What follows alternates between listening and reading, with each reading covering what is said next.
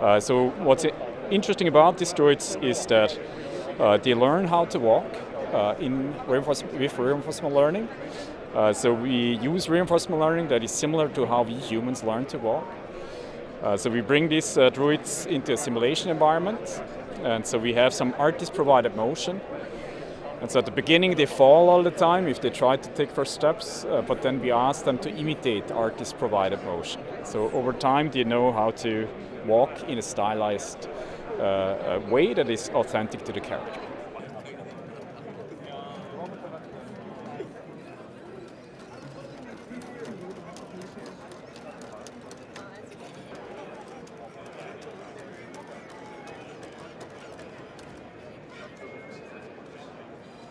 It can express happiness, it dances, but it can also express that it's shy at the moment. So it also can express that it is a bit angry. So if you come too close and it needs its space, right, then it can express that it's angry.